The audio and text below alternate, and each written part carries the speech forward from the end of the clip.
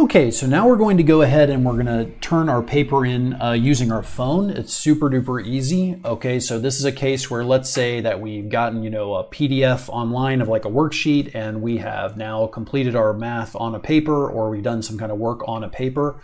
And now we just want to turn that in electronically using our phone. It's super easy. It's probably the easiest way to do it. So let's take a look. All right, so I have my handy emulator here. So this is going to work like just an Android phone. Canvas app is also available on your iPhone. So once it's installed, you're going to you're going to open it and then click Find My School. Okay, now this is where we have to be careful, okay, because it's possible that you already should have an account. Okay, so I already showed you a video on how to make an account. If it's a district account, if it's your usual password for all your district stuff, it's usually going to be the same thing as you would log into your district Google or district whatever it is. Then you're going to type in your district, right? So let's take San Diego Unified as an example. Okay, so that's San Diego Unified District. Now see this URL up here? This has to match. So look what we have. We have canvas.instructure.com and we have San Diego Unified.instructure.com. Okay, those are not the same installations of Canvas, all right? So Canvas is a web application. It has many, many different installations. There are many different canvases. Community colleges have canvases. Universities have Canvas, like University of California, San Diego has a Canvas. San Diego Community College District has a Canvas. I'm sure many, many other colleges and high schools have Canvases. Okay, so you have to make sure you're in the right one. Okay, so in our case, we need to go back, and this one is the one that's for teachers, that teachers can get a free Canvas on. So basically what we have to do is we have to search, we just type in the URL for this, okay? So we're going to go ahead and just type in, just as we see up here in our browser, canvas.instructure.com. And remember, we're not creating an account. We're just logging in using the account we made in our browser right now. Okay, so there we go, canvas.instructure.com. Hit enter.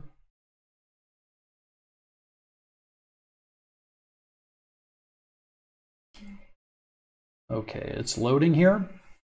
And there's our regular login. So I'm going to go ahead and fill out my password and stuff. I've made this video twice now because I typed in my password and it turns out you can see it as I type it in. So I'm going to have to do this without showing you the password here. Just a second. Okay, so I've got my password in. Now I click login. And let's see what happens here.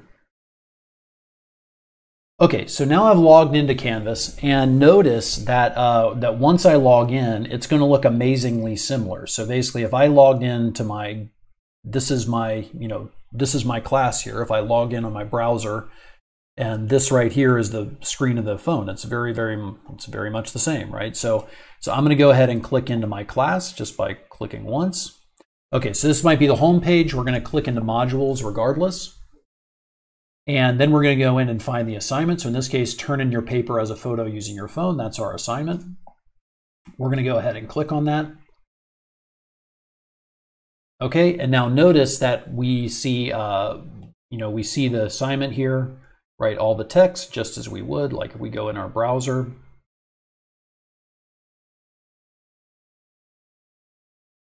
Oops. If we go in our browser, we see the same exact assignment, right? Okay, so now we're ready to submit the assignment. So let's go ahead and click submit. And we're going to choose file upload. And then we're going to choose, we're basically going to choose a file. So in our case, we're just turning in a photo of our work. So we're going to go ahead and choose camera. Again, my camera is going to be a little bit wonky because let's see, how am I doing this here? There we go. And okay, so there's my math work.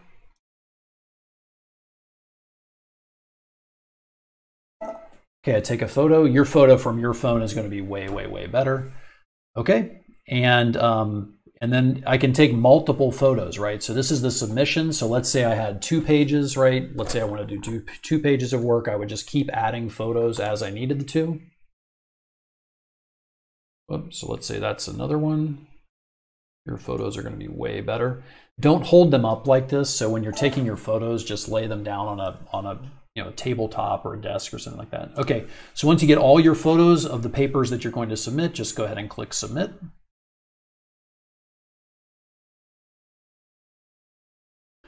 Okay, and so notice it's going to upload a couple of the 2 pictures that you just took. And then you should see at the top what you're looking for is successfully submitted. Okay, now if I go back in my browser, notice that I've done that work in my phone, but now if I go ahead and reload the page by clicking the reload icon at the top, I can now see that it's been submitted.